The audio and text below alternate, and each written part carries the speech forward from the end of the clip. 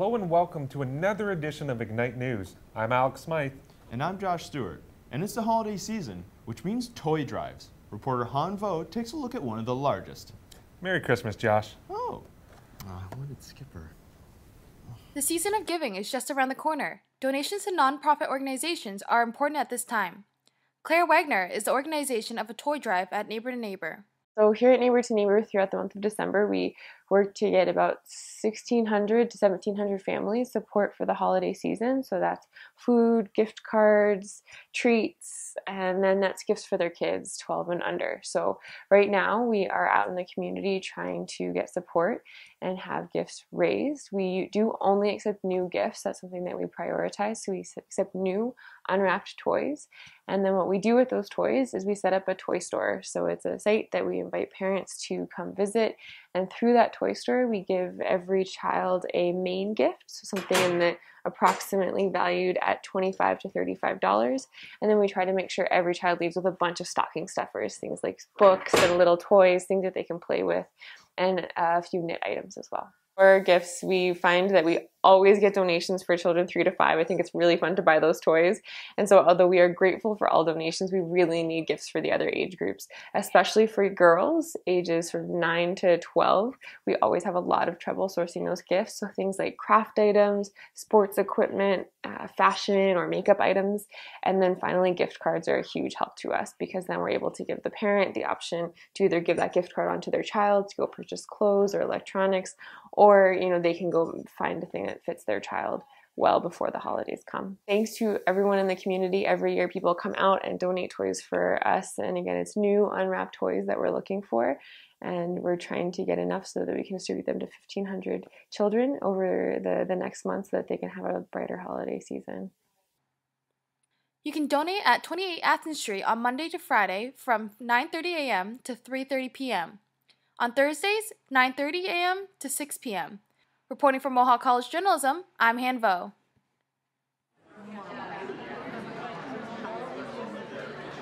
With the holiday season approaching, the Good Shepherd Center is gearing up to help those in need over Christmas. Brother Richard McPhee says the generosity of giving from Hamiltonians has been outstanding. We're opening our Christmas store. We'll see some 3,000 families that'll come to the store this Christmas season. And most of this is because of the generosity of the community of Hamilton.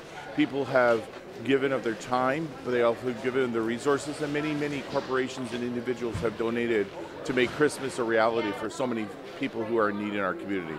The Good Shepherd has been helping create these realities for many years, but how imperative has the center been in Hamilton?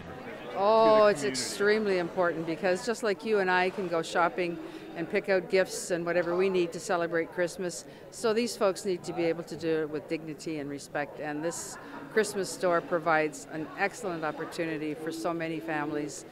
The work that the Good Shepherd does wouldn't be possible without the help of countless volunteers, and Alan Whittle has nothing but praise for those who come in to help others. Volunteers are pretty critical. I mean, today we have about 95 volunteers that are going to be here working out front and in the back sorting clothes and food and toys and those kinds of things. And we rely upon that many every day for this operation. And throughout the year we rely upon perhaps not that many every day for our food programs, but certainly a large number. So volunteers are a critical part of what we do here. These volunteers say they're happy to do their jobs and are passionate about working for the Good Shepherd. I think this is one of the most important things for the people who come here.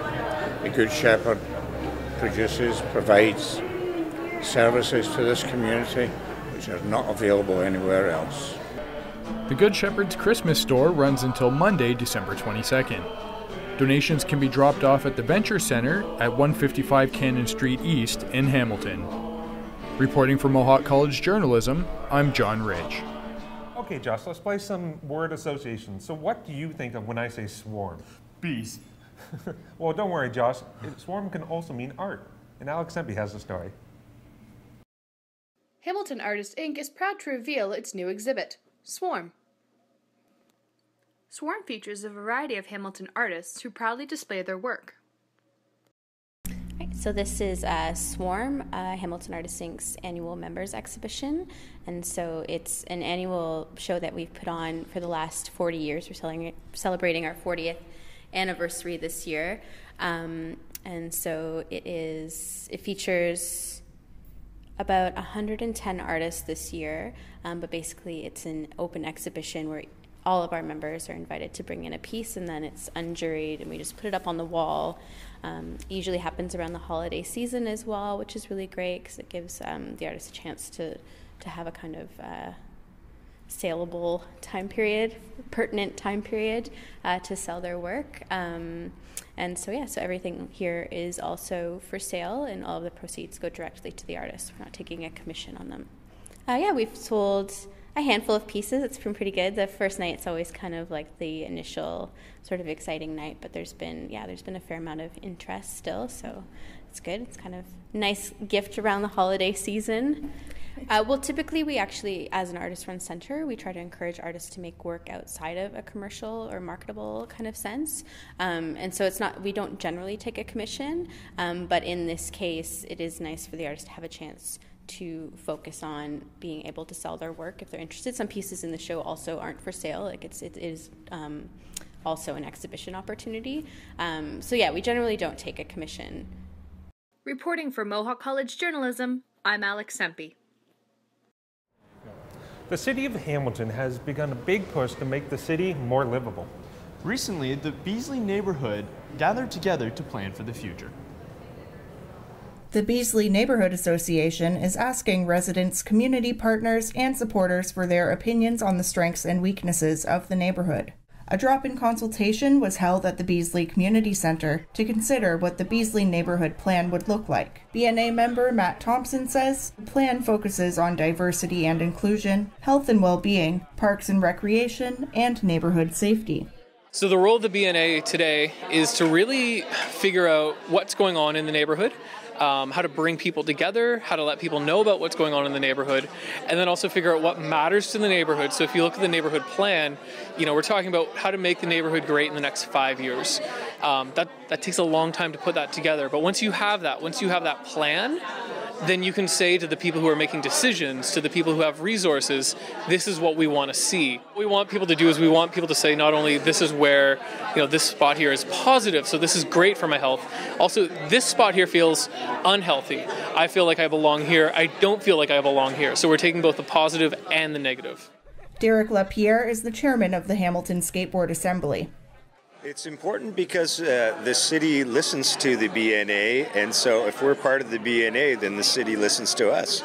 And pretty much anything that is good for the HSA, as far as lights at the park and new concrete and the community being involved in the new Beasley renovation stuff, that's BNA stuff. They would be doing that if there was no HSA. Dale McNevin is an advocate for the homeless in the Beasley area. I want to show you something. This is only 2 blocks away. Now, in that same spot, this man right here, I found dead. And 1 year later, almost to the day, his brother died on the streets 3 blocks away. So yeah, we have some things we need to help each other with. Feedback about the Beasley neighborhood can be left at www.rbeasley.com. Reporting for Mohawk College Journalism, I'm Jessica Sovey. Recently, Cristiana Machado and I got the unique opportunity to travel to the Anatomy Lab at McMaster University, where health, wellness, and fitness students get hands-on experience working with the human body. Let's take a look. We're one of the only colleges that do provide this opportunity to the students. In a previous career, I actually had the opportunity to work with cadaveric specimens as well as participate in labs such as this. And I knew firsthand that the ability to get in and have exposure to an opportunity like this teaches you far more than in 1 hour than I could do in an entire semester. The student response has been overwhelmingly that they have thought this was a phenomenal experience. This was a mind-blowing experience. I'm really grateful actually that I had the chance to come here. I know coming into it there was some apprehension, not quite knowing what to expect, and I understand that. It's certainly an experience not many people ever get in a lifetime, But once they get in here and have opportunity to talk to the lab staff and spend time with the different specimens and see the structures and the different features that we've been learning about, they are leaving here with such a deeper understanding of anatomy than when they came. I think actually it helps you learn being here because it's an experience in and of itself, and there's an emotional component to it, so that helps you internalize the information quite a bit better, I feel. I'm a very visual learner, so like I feel like this helped me more than it would have than just reading a textbook or just seeing videos. Andrew is so knowledgeable though when he was going through the different parts of the cadavers. That was actually really informative too. Like the first time I ever came into a wet lab like this, I was anxious, I was nervous. It's not the most comfortable thing in the world seeing cadaveric specimen, but pretty quickly once kids kind of start to get their hands in things and really kind of get a sense of what it is, you kind of lose that anxiousness and you just kind of get excited about it, and you realize that it's a great tool to actually learn anatomy from. A lot of students you talk to, if they've studied only out of a textbook for most of their life and then they kind of come in here, you kind of see that moment where they get it. Hopefully this will carry them through into their final exam now and get them through the home stretch with this little bit of extra experience and opportunity. Mohawk College has a variety of arts and crafts designed by the students. One thing that is missing though is glass blowing. Let's take a look at an award-winning local glassblower. Glass blowing has been around for thousands of years, through an age-old process of heating the glass, cooling, twisting, crimping, and of course blowing. Artists are able to shape and create beautiful pieces of ornate glass. Although modern technology has improved some tools of the trade, glass blowing is still a difficult vocation. It requires strength, creativity, perseverance, and the ability to work in extreme heat, especially in the summer months. The unique skill set, coupled with the high cost of material, has left the medium with very few practicing artists. Kelly Lowe is one of the few. Lowe has been blowing glass for 18 years. I got interested in blowing glass because a friend of mine was doing an apprenticeship with a glass blower up in Penetang, where I grew up, and he always talked about it and stuff like that, and I thought it was really interesting. So when I saw glass blowing offered in the course calendar at Sheridan, I thought I would try that. I had no idea what glass blowing was really all about until I got there, and I was terrified because it was hot. But it was really exciting, and it was, I don't know, it's an interesting medium. It's totally different than anything else I'd ever done before. Lowe has a cold work studio and gallery in Stony Creek, where she puts the finishing touches on her retail glass creations, as well as many awards and commemorative sculptures she creates for corporations and organizations throughout Hamilton, including Mohawk College. I used to work for Shirley Alford, who created the Juno Awards, and I got to make them with her, and I got to make some of them myself when she was sick. And it's a job that has gone a different direction, but it's always something that's been in the back of my mind that I would love to approach the Juno people and design my own Juno because I loved the piece that Shirley made. I loved that it was a piece of art made by a Canadian artist for Canadian artists. With half of her life invested in this unique and demanding art, Lowe still enjoys its challenges and most of its rewards. I don't think I would really change anything about the way my career went, except for maybe to have more money. Reporting for Mohawk College Journalism, I'm Jimmy Goldenberg. Alex, both you and I know that I love sports. In fact, that is a basketball. I'm very impressed. You know that is a basketball, Josh. Congratulations, you get full points for that. And speaking of basketball, our varsity team just wrapped up their final games until the break. So why don't we take a look at how they did? What looked to be a blowout turned into a nail-biter. The Mohawk men's basketball team put their undefeated streak on the line against Sheridan College Wednesday night at the D-Bark. The Mountaineers surged ahead early. Led by forward Kojo Afari, Mohawk went up 8-0. But after an early timeout, Sheridan was able to right the ship and play even the rest of the first half. Going into the break, Mohawk led 45-37. The Bruins kept the pressure on in the third, cutting the lead down to 3. And early in the fourth, a short jumper by Brian Owusu gave Sheridan its first lead, 71-70. The game seesawed from then on, both teams hitting key shots throughout the quarter. With the score tied at 90 and seconds remaining, Mohawk guard Kareem Collins drove to the hoop and was fouled by Sheridan guard Dylan Periani. Collins sank both free throws, then forced Periani into a turnover on the ensuing possession to preserve the victory. After the game, head coach Brian Jonker was relieved to get the win and hopeful that the hard-fought battle would keep the team focused moving forward. It's a game of runs, so we were happy with the way we played to get the 10 or 11 point lead we had, but they made some good adjustments against our zone and got some open looks, and they made some threes. So I was just proud of us, the way we were resilient enough to come back after they got the lead again. You play one of the top teams in the country, and anytime you can get a win like that, regardless of how it happened or by how much, it definitely gives you some confidence. We just got to make sure we don't look past our, we got 3 games left this semester. We can't look past any of them. With the win, the Mountaineers improved their record to 6-0. Reporting for Mohawk Journalism, I'm Jimmy Goldenberg. The Mountaineers will head into the winter break with a 7-2 record. The team dropped their second game in a row, falling in 5 sets to the Niagara Knights.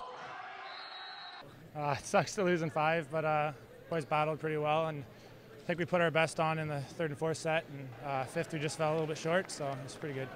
The way we battled in the 4th, I think that was really the way that we have to play. Every point's game point, and that's the way we got to play from now on. The Christmas break cannot come soon enough for the Mountaineers. We put a lot of energy into those first matches, and we had a lot more planning time ahead, and so we kind of just had to come in here and just put everything we had. Like, we were looking forward to the end of this first half, going in 8-1, but unfortunately we didn't squeeze that out, and so now we get a rest, and we're just going to prepare for the second half as best as we can. Coach Matthew Schnarr wasn't happy with this team's performance, but he thinks they can play better. I hope so, or it's going to be a long second half. We're not physically the best team in the league, but we have a lot of guys that can play volleyball, and if we don't execute what we're trying to do on a nightly basis, that's what's going to happen. We're going to keep coming out on the end of losses. So I hope they take a break, and when they come back, they understand why they're actually in the gym, because right now I think some guys are taking this game for granted, and it's becoming pretty clear. So if they're not going to make their mindset different, then I'll make it for them. The Mountaineers will have a chance to redeem their loss to the Knights in the new year when they travel to Niagara College. Reporting for Mohawk College Journalism, I'm John Rich. Into their Tuesday night contest against Fanshawe, the Mohawk men's basketball team was just 2 wins away from a perfect semester. In front of their home crowd at the D-Bark, the Mountaineers jumped on the Falcons early. Forwards Kojo Afari and Jeff Hunt were unstoppable in the paint. Guards Kareem Collins and Lamar Barr consistently beat their defenders to the hoop, and Hunt led the way on defense, contesting and altering Falcon shots. I just wanted to step it up and have a better first quarter and help my team out a little bit more defensively on both ends and offensively, and it ended up working out for us tonight. Played with a lot of energy. All the guys were ready to go from the start. Mohawk's 37-20 lead after 1 allowed Coach Brian Jonker to extend his player rotation. Reserves Adrian Aknoa and Brace Abea provided quality minutes for the Mountaineers in the second. Mohawk maintained a double-digit lead, 59-46, at the break. Fanshawe did their best to get back in the game in the second half, but anytime they made a run, Mohawk forward O.J. Watson put a stop to it. Whether it was a lay-in or a power two-handed dunk, Watson had the answer. His 7 third-quarter points helped push the Mountaineers' lead to 87-63 going into the final period. Jonker emptied his bench again in the fourth, and everybody got into the act. Second-year guard Stephen Deli hit 2 outside jumpers to the delight of his Mountaineer teammates, and Mohawk went on to win 115-85. After the game, Jonker spoke about the start of the season and how he feels about his team moving forward. It was nice today to get everybody in there and get a good run, and we got to do lots of different things, so it was nice. You know, in my 11 years here, we've never had a perfect semester, so it's right in front of us right now. It's 1 game, 2 nights to prepare for it, and an opportunity to do something that we haven't done. And we've had some pretty good teams here, so to not have done it before and these guys have that opportunity, I think it's exciting. The difficulty engaging it in comparison with what we've had is that we're so different. Like, we're smaller and a lot more athletic and having to play a different way. So it's hard to gauge, but at the same time, I think the sample size is large enough. We've played 13 games against Canadian college teams. We haven't lost any, so I haven't had a team do that before, so we must be all right. The Mountaineers traveled to Niagara College Friday for their last game of the year. They start back January 2nd playing in the George Brown Invitational Tournament. Reporting from Mohawk College Journalism, I'm Jimmy Goldenberg.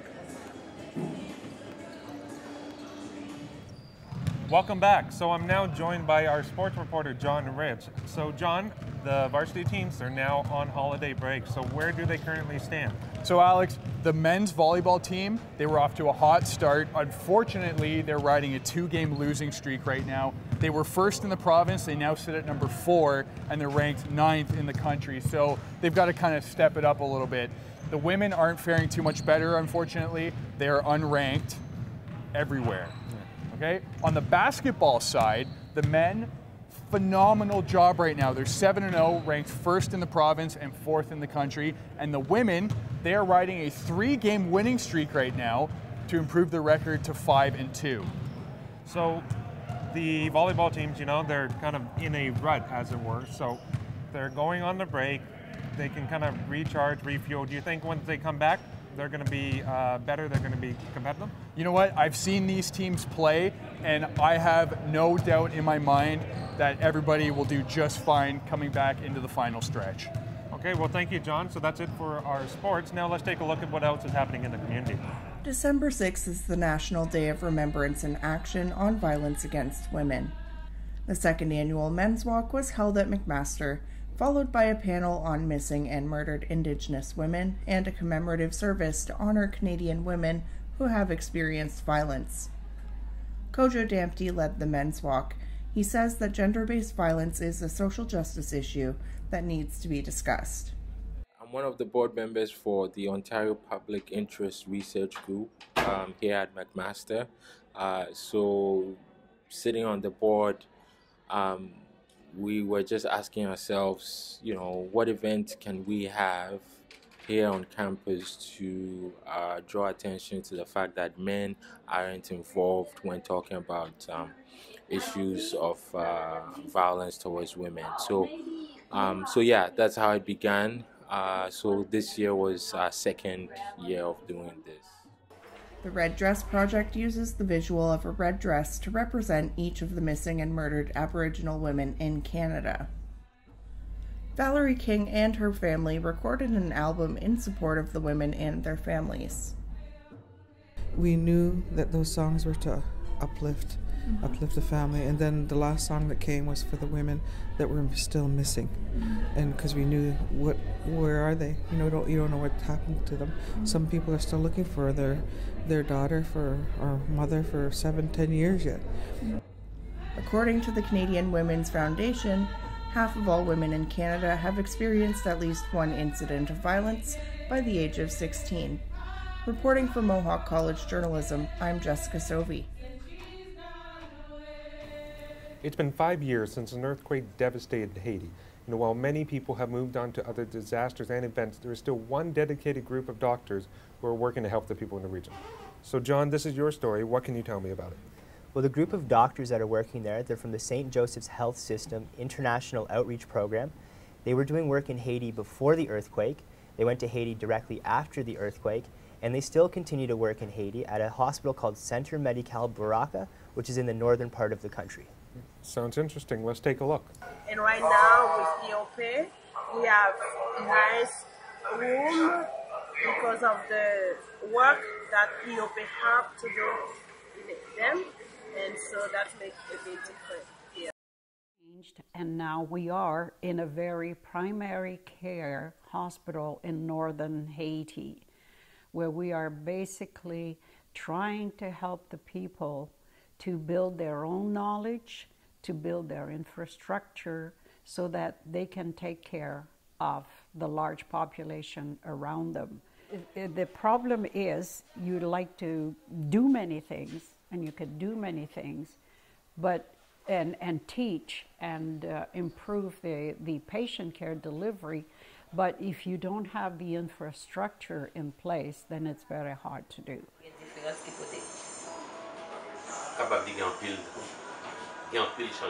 He said that there's lots of changes. There's a very big, a huge difference, before the IOP came and after. Especially for the surgery room, it's very different, because before it wasn't like that. But with the partnership they have with IOP, they made a great transformation into the surgery room, and it becomes very modern. There is an operating room. There's 2 large operating theaters, which are working very well for general surgery and obstetrics and gynecology. These are the only 2 services of surgery that they can do right now. And the IOP, is working very hard right now to start an orthopedic service because a lot of fractures, a lot of injuries arrive at the door every day. At CMB, maternity is very important service. According to the great importance of maternal care, and according to the number of patients that we receive in this hospital. The IOP has a working agreement with them to try and improve many aspects of functioning of the hospital and care, particularly in women's health care, in obstetrics, in maternity care, and in other areas in trauma, orthopedics, etc. So I was been working very closely with the other the young obstetrician that works there. He's the only one there, and so he sees me as a mentor. Also, the training are very positive. It helps them, even if the trainer is not there. They all, like the surgery room staff, they can also continue to do what they learn. And the satisfying thing is that after we leave, we see that they work on things. Things don't stand still just because we leave. And that's it for this edition of Ignite News. I'm Josh Stewart. I'm Alex Smythe. See you next time.